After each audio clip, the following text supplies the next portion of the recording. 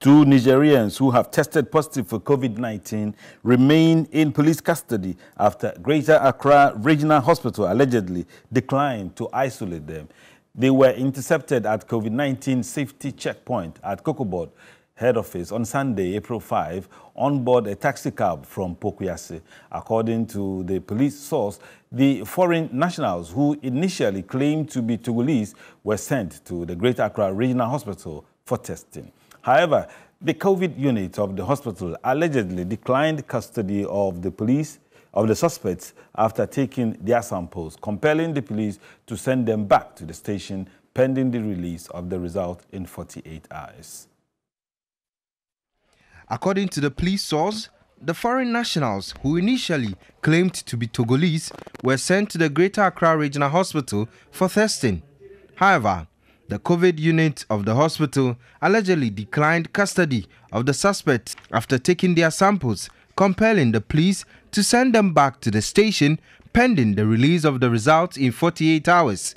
The police were compelled to convert an office into a temporary holding bay for the foreign nationals. Finally, the results were released on Saturday and proved positive for the COVID-19.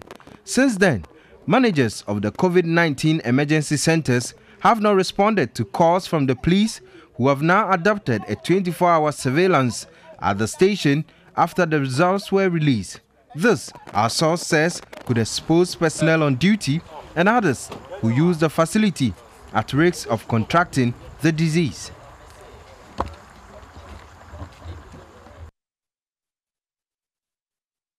Right, you're on News 360 right now. And on this Nigerian issue, we're going to speak to Nanaya Akwada, who doesn't need an introduction at all. He's been on our network, always giving us some good expertise. So, Nanaya, good evening, and thank you for joining us on News 360. Good evening, and thank you for having me.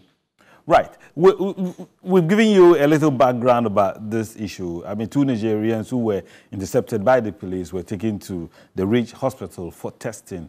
And after 2 days, the result has come out showing that the two tested positive for COVID-19. But they still remain with the police because, according to the police, the Ridge Hospital officials are refusing to take them back, or they haven't picked their call. As it is, they have remained with the police, Accra Central Police Station, since they tested positive. What do you think is going wrong here? Well, I think this is a very bad or dangerous development, and I would want to see the response team respond to this adequately and in very, very good time. The consequences of such an occurrence is certainly, or will certainly not be good for the fight against COVID-19 in Ghana.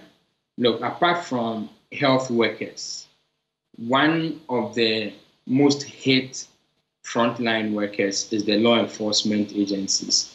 In the US alone, we are talking in excess of 8,000 officers who are severely ill out of COVID-19, amidst some 14,000 infections. And so if we give them the sign that once they even are able to secure a case, we will play hide and seek with them before taking over these persons, we are literally shooting ourselves in the foot. I am watching, if I were a police officer and I am listening to the news this evening, tomorrow I'll think twice before bringing someone into custody. Number two, aside that, we are also endangering the family and, for that matter, the rest of the public, because these officers, subsequent to this arrest, have gone back homes. They've been with their wives and their children, only to learn 6 days later that these persons were infected. And then what happens? We have left them to their fate, and then we claim we are fighting this virus. All right. I think sorry, we understand, or our source is telling us that the police have since converted an office there to keep these COVID-19 infected persons. Is that enough? Well, I think we should commend the police for even having this great idea of converting a working office to hold these persons whilst they wait for the results. We cannot continue to leave these persons in the care of the police. As soon as we know that these persons are positive, we must make moves immediately to pick these guys up for treatment and find out to what extent the police were exposed to these people and nail these contacts down for monitoring as soon as possible. That's the only way we can combat this virus. We must get ahead of this virus, and we don't have to wait for data to do so. Okay, so what do you suggest the police should do now, since the health authorities have refused to pick their distress calls? Well, I think it's okay for the police to escalate the issue and for us to be discussing this issue on TV3 network, which is a very wide network. That's a massive escalation they have done. I would want to see the IGP take this up, possibly with the commander-in-chief, and get the authorities to immediately respond to this and do the needful. All right, there's a level of risk that I want you to look at. I mean, for all the workers at the Central Police Station in Accra, these people have been there for about 1 week now. They have tested positive for COVID-19. What do you think should happen to us? Should the police station continue to operate? I mean, they are exposing their workers to a high level of risk there and those who visit the station. Absolutely, and I think I mentioned that it was my last but one submission, that we must nail every person, and for want of a better way, we must nail every person who has come in contact with these Nigerians or two infected persons, and then monitor them, test and monitor them as soon as possible. Of course, the police station must continue to operate until such time that we are certain that not too many people there are infected. But I tell you, if even we find 3 persons there infected or 2 persons infected, it will form enough basis to close down that station immediately and keep everybody under monitoring. But Nane, I want us to help us. One final point. I mean, the police have done what they have to do. They've sent them to the Ridge Hospital. The test results have come out that they are positive. Whose responsibility is it to take these 2 persons to a quarantine center?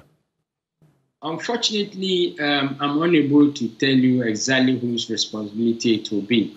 But I know that we have a national response team in place.